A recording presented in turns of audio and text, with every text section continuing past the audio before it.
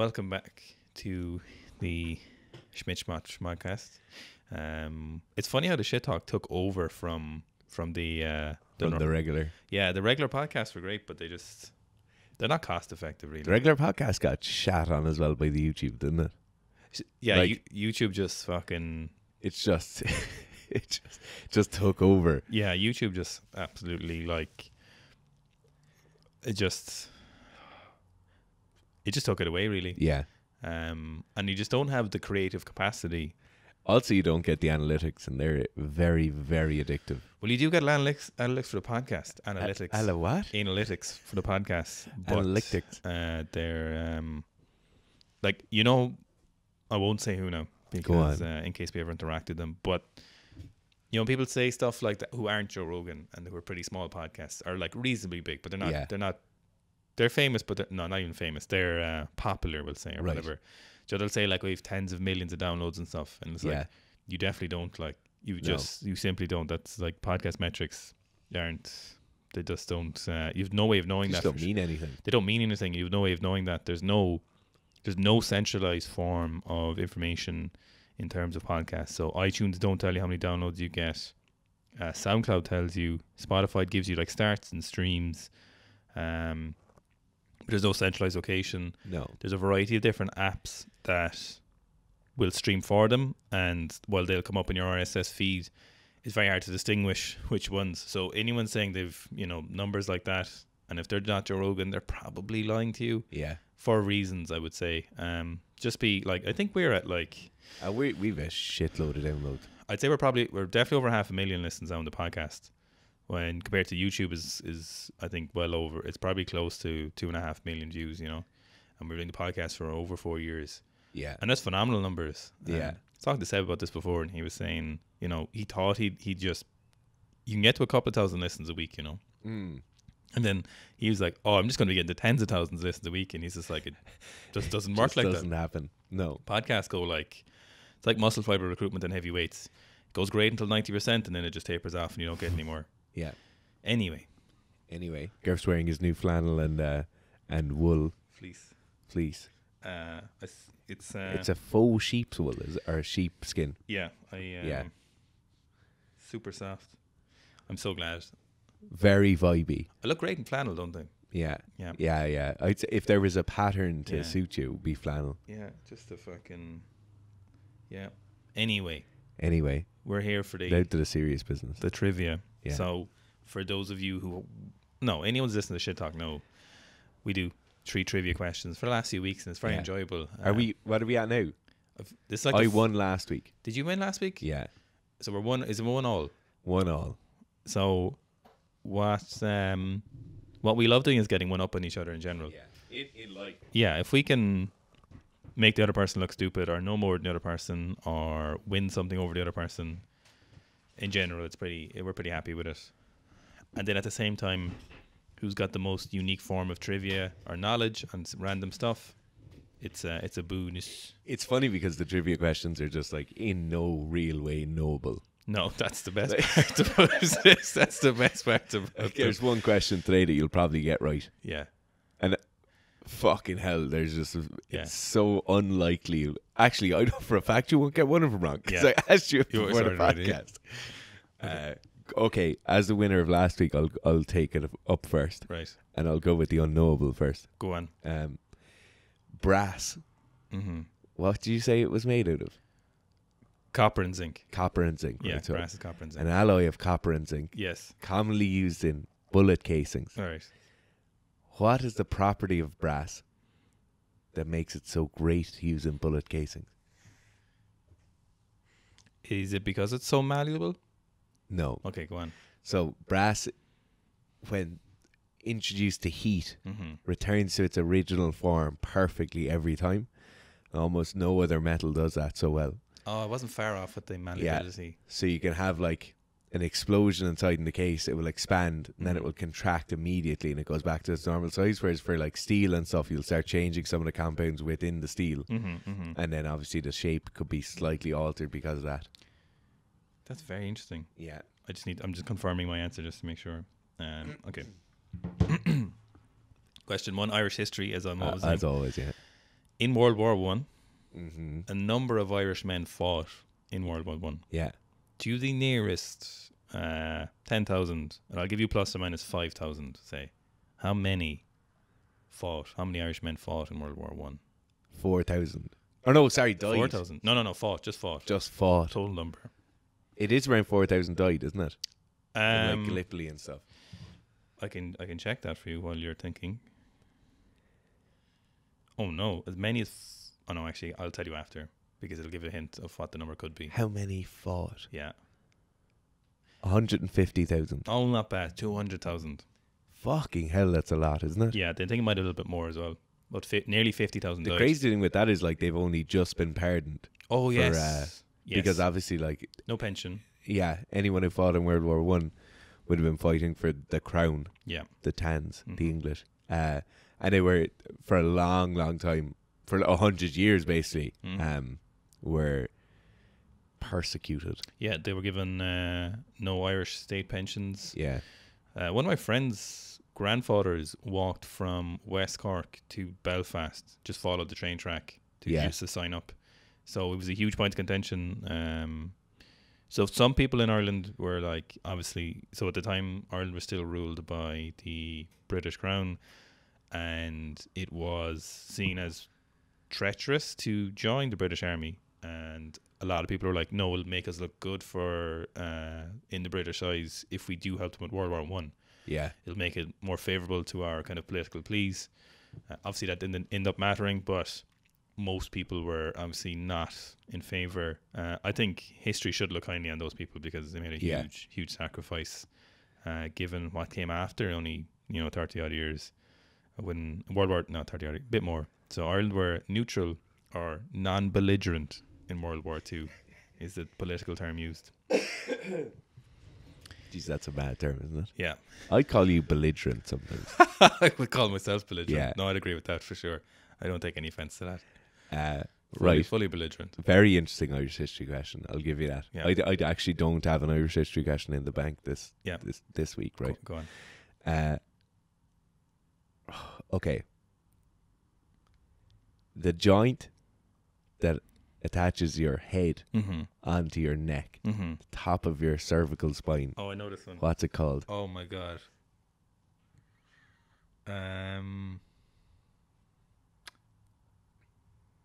Occlum something. Oh, Interesting note is that when you cut the head off a deer, yeah. you just cut around that joint that you could twist it off. You tell me, I don't know what it's. I know The atlas joint. Oh yeah. Oh, Atlas. Oh shit, you have the Atlas joint there. Yeah. Sorry, what's the name of the hole where your spine goes into the base of the skull? Oh yeah, There's a name for it. that's Sorry, that's what I was trying to think of. No, I knew Atlas joint. Magdala oblongata or something. Some mad Harry Potter name. Fuck. Medulla oblongata. Oh, in the base of the skull. They call it the little peach or something. Foramen magnum, Latin for great hole. No, there's a different one than No, that. it's medulla. Anyway, sorry, I'd heard of the Atlas joint, but interesting. So, interesting one. What made you think of that? I don't know actually. Oh, actually, I was talking to a certain German stroke South African friend of ours Okay, who was talking about shooting things in the atlas joint. interesting. Okay, so another Irish question for you. Okay. What's the question? The word is Oscuelga, right? Right. Muck Mara Yeah. is the Irish for what? I can give you 2 hints here. Go on. I'm not going to give you... Do you know it first? Muck Mara. I know what the 2 words mean. What do the 2 words mean? So muck Yeah. is pig Yeah. and mara is to kill. No. Mara. M-H-A-R-A. M-H-A-R-A. Yeah. Yeah. Muck vara. Go on, give me the hint. So the first hint is an animal, which you can guess from Yeah. it being pig. The second hint is it translates to sea pig. Oh, sorry. Mara. Yeah. Sea pig. Muck vara. It's a funny one, and you know. Fucking hell. Is it seal? No, What? What is it? dolphins.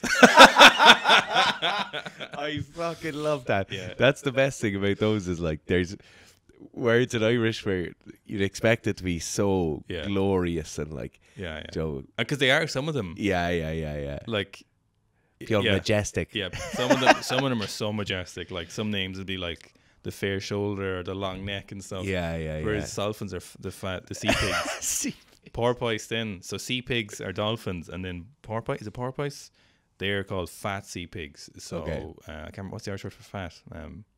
Like lied or Something like that. Yeah. So it's like muckmore light or whatever. So Yeah. it's fat sea pig for porpoise. that's fucking so funny. So it is hilarious. Yeah. No, I knew that was a good one. I was thinking you might be able to guess it. Seal wasn't a bad guess. Yeah. I probably would have said seal if I hadn't known it was. See, was dolphin was in my head, but I was like, obviously it wouldn't be dolphin. No, you'd think dolphin would be really majestic, Yeah, but yeah. it was not.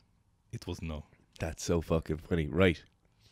This one. Yeah. This is probably my favorite trivia question, right? Yeah. Not so much for the question itself or whether you'll know it or not, but for the bit of a rigmarole afterwards, right? As always.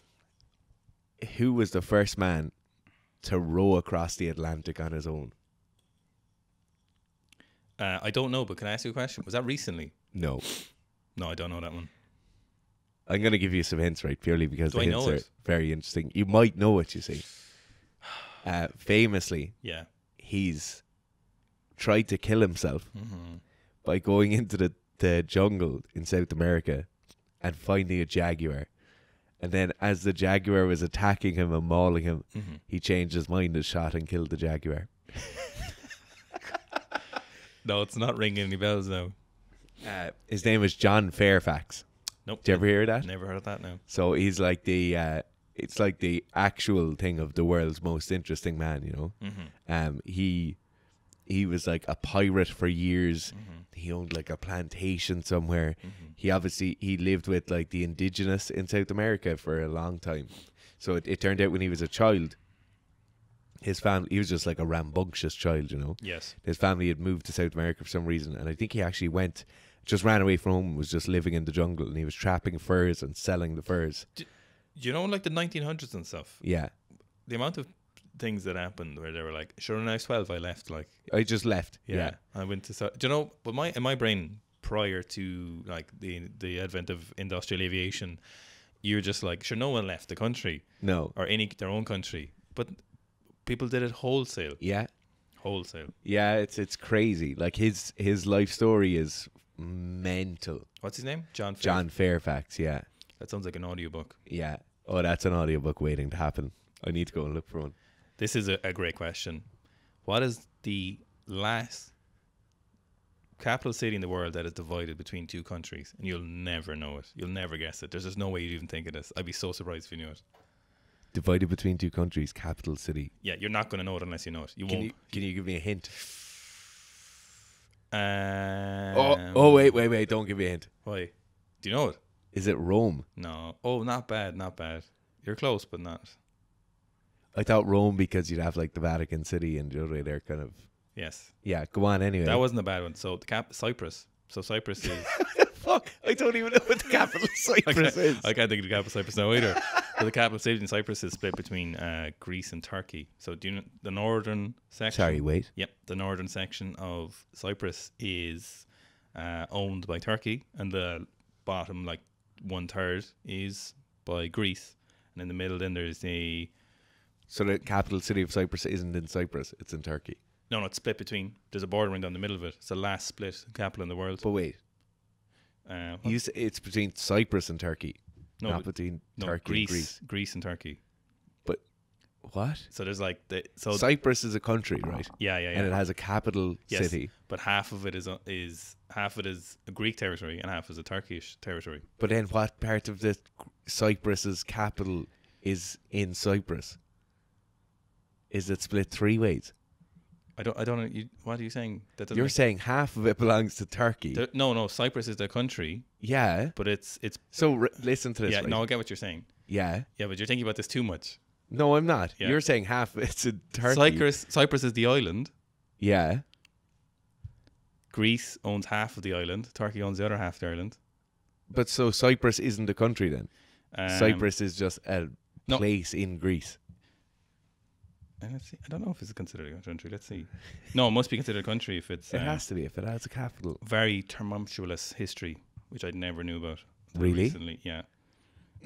So the As always, another trivia round racked by unknowns and unknowables. Nicosia. I'd never heard. I didn't even know it was called Nicosia, but I knew the capital was. Yeah. So it's So is Cyprus? Wait. Cyprus is a country. But Yeah. it's like So territory. how can the country be half owned by Greece and half by Turkey? So Is it a free state? so originally, Cyprus was its own country, and Right. there was native Greeks living Yeah. there, and then there was, I think it was Turkish Ottomans living there. Right.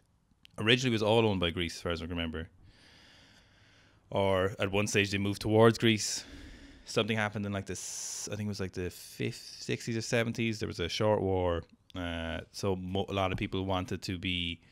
Oh, it was originally a English territory. There's something to Right. So it's a huge, really, really complicated history.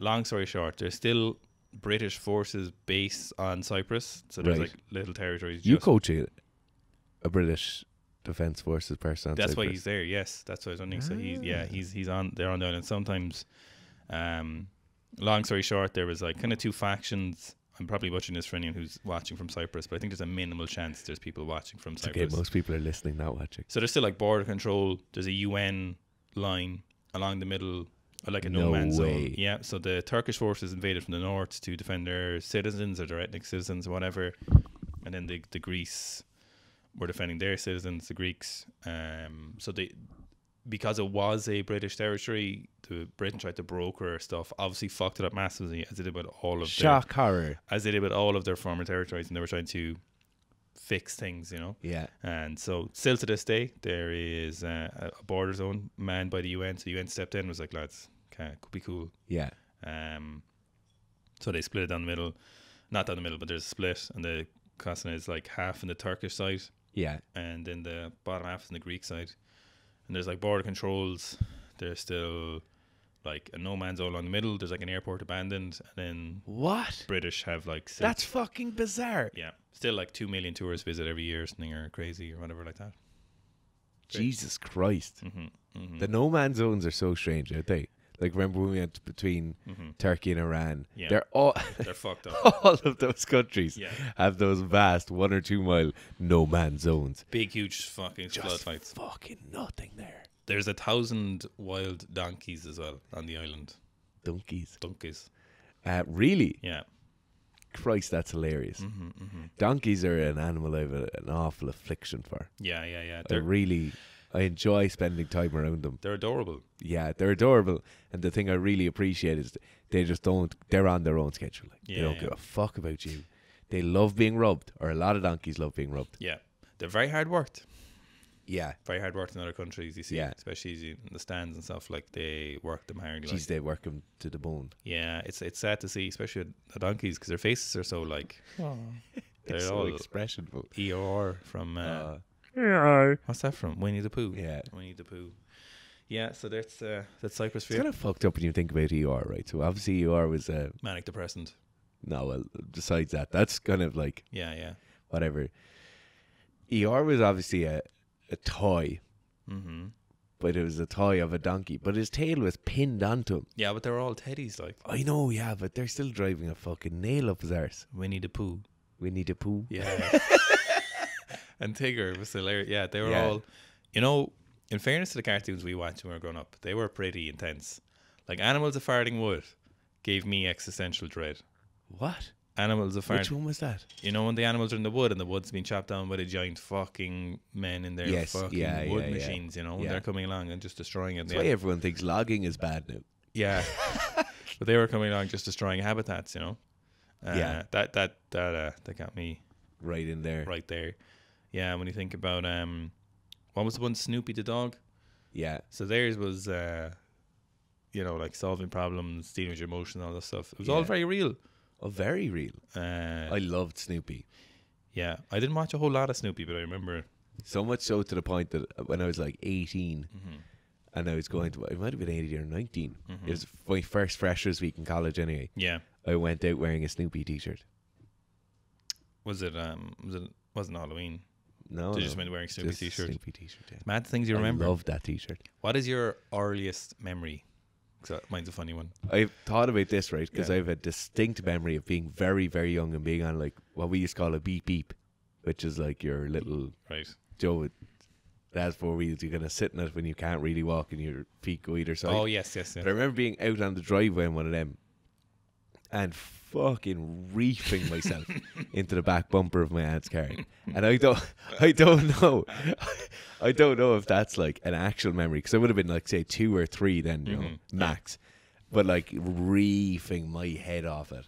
Or else if that's just like, oh, that was a serious thing that happened, so people can remember. I remember this is my earliest memory, but I remember getting stuck in one of those when I was a little bit too big, and then having absolute like a fat pig stuck in one and being like, "Rah!" It wasn't at my house, or my friend's house was partying, and just being like, how to get out?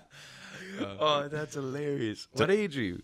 Oh, I'd say I was like 6 or 7, like, Yeah. and they're for like toddlers or Oh, whatever. they're for babies. Like, I was a buster, like. that's so fucking funny. The problem with memories is they're a memory of the last time you remember the memory. You know? Yeah. So you've no idea how subtly you're altering it. No. Do you know what my earliest memory is?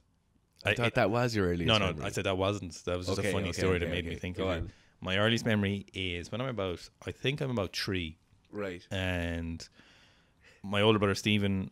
So we have obviously there was always a farm at home. Grew up on a farm, but there wasn't always horses or ponies. And my brother got into horse jumping and hunting and stuff. So he got his first pony. For anyone wondering, a pony is like 13 hands or under. Yeah. And So it's a small horse. small horse. So when people call ponies, Not a baby horse. no, yeah. So when people call ponies horses, it's not correct. But it used to always bother me when I was younger because no one else knew that because they didn't have horses or ponies, you know. So they'd be like, "There's a pony," and I'm like, "That's a horse."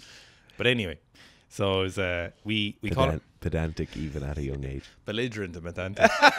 So you feed for anyone who doesn't in Ireland we call it ration. So it makes sense because it's just like food you'd feed them, you'd ration to them, you know. So it's nuts or whatever you call them, horse feed.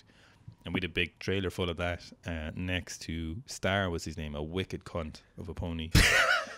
Star had a white. Is that an equestrian term, or is that a? No, it's how I fondly remember him. So he could still be alive actually. Ponies live for like 30 or 40 years, you know, depending. So he had a white patch here that looked like a star, but he was not majestic. But anyway, Star was in his stable, head out the side, and I was put inside the ration truck or the ration trailer, you know. It was full up of ration, so I was just sitting there like a faux toy box or like a sandbox, you know. You know, it's like made do like. So Dad was feeding an edible edible sandpit. The father went off feeding the rest of the stuff, you know, and doing whatever jobs. And I was just sitting there like, like where away, whatever. So obviously I seen people feeding the animals, you know. So obviously I wanted to feed Star. But if anyone who has ponies or horses knows, you never feed a horse with your fingers bent because they will bite your fingers. Open palm. And I've been told multiple times to open palm, you know. Yeah. A horse will never bite your finger or pony if you open palm. Yeah. So they don't want to bite your fingers. They don't want to bite. Well, Star might have, prick.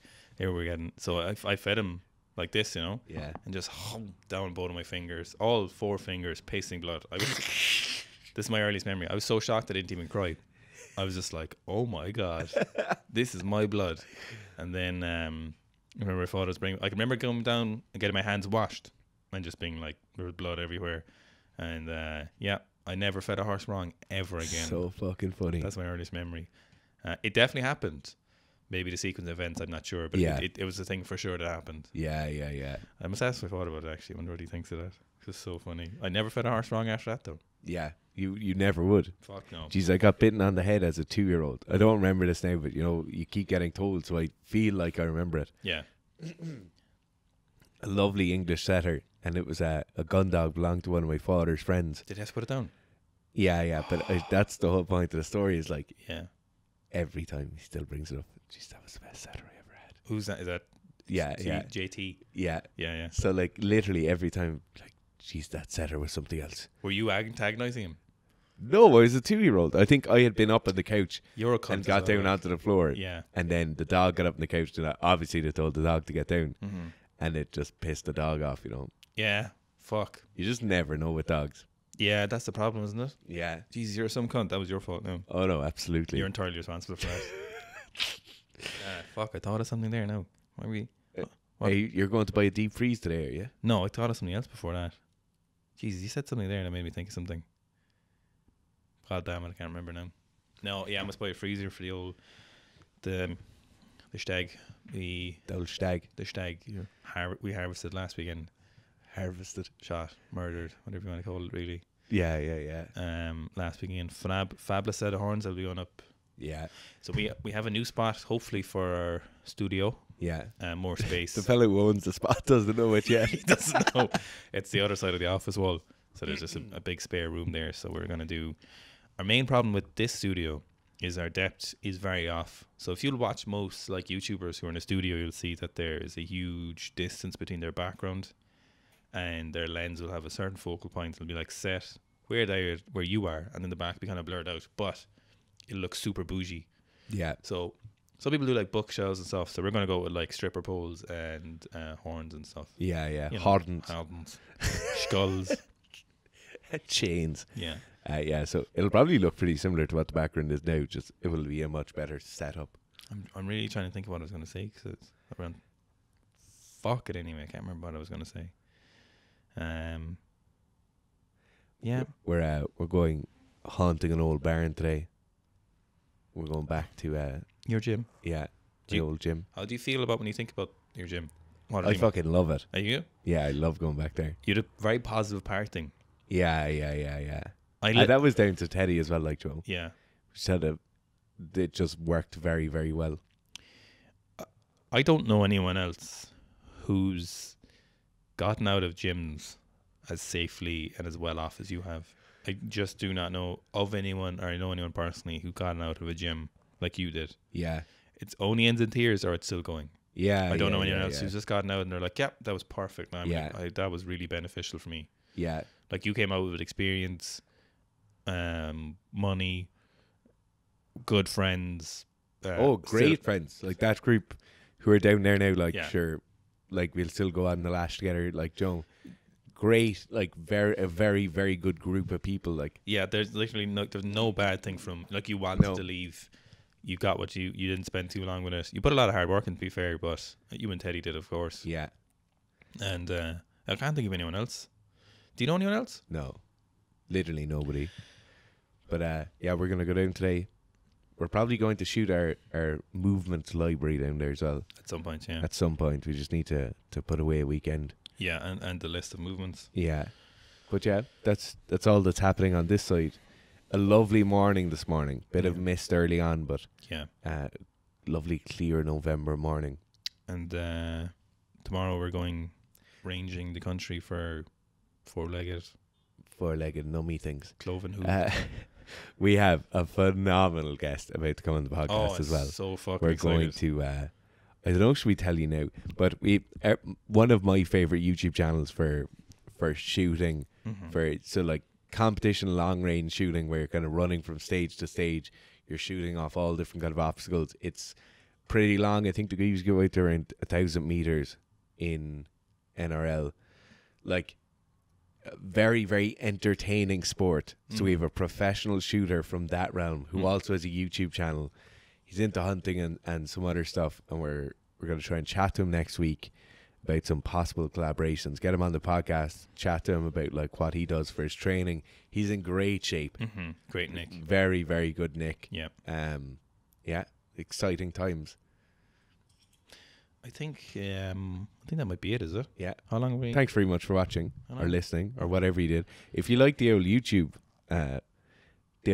setup, do let us know, because we know you're over there in the corner watching. But yeah, We got a new camera, you see. So there was originally on the Sony's, there was a limit to how long you could record for. yeah, And it was the bane of our lives. And then there's a new series of cameras came out. And the limit was because if there was beyond a certain limit, if a camera had a certain recording capacity, it was considered a video camera. yeah. And then it had different taxes on it. It's like that. And so Sony didn't do that. They put that limit on it. But then the new series, they took it off because I think it was just annoying so many people. Yeah. It's like the Jaffa cake. Was it a biscuit or a cake? And there was different taxes in Ireland in it. Oh, this would have been a great Trivia trivia We question. both know this one now, I think. How you technically class it as a cake or a biscuit? Oh, how was it classified? So I think it was the Customs and Excise in the UK classified a cake or a biscuit as A biscuit being something that once it goes off, it goes soft, and a cake when it goes off, it goes hard. Oh yeah, that's very interesting. Yeah. Very interesting, yeah. And remember, yeah, and there was different taxes on it, and they won, didn't they? They won, I think, yeah. Yeah. The that's mad, those tax things. Yeah. But there's literally millions at stake in these Billions at stake. billions at these stakes thing. Do you know what though? I've maybe controversial opinion here, but the off-brand Jaffa cakes are better than the originals. No, that's not. Yeah. It's not right. It's not right. Yep. No. And do you know why? Because in the off-brand ones, the cake part of it, the doughy cakey bit, Cakey bit, yeah. is much more moister and less dry and fluffy. I hate it's the dry not. and fluffy. No. You're wrong on that. Nope. The McVitie's original is that's the Jaffa cake, like the proper Jaffa cake in a royal blue packet with nice, vibrant, bright orange lettering. Remember their advertising? It was like full moon, half moon. Total eclipse. Yeah. You know, I just want one that you can fit into your mouth in one go. Like, who nibbles? Like, do people nibble Jaffa cakes? No. And obviously, you eat the whole tube as soon as you open them. Like, yeah. Obviously, like. Do you know what are shit? Oreos are shit as well. No. Fucking hell, your opinions are so wrong today. They're just not great. Like, overrated. What? I love Oreos. Overrated. Jeez, if there's a flavour milkshake I like, it's Oreo. Think about next time when you're eating Oreo. Think about the flavour it's in your mouth. No, I like it. And you'll notice the absence of flavour. You'll You're notice. Fucking hell. You'll notice nothing in your Jesus mouth. Christ, did you bang your head on the way to work this morning? No. I'm not. And I've no been clearer than I've ever been, Dara. No. I see things very clearly right now. Oh, Jesus Christ, doesn't Right. like Oreos. Very That's fucking cheap go. Jaffa cakes. Thanks, guys.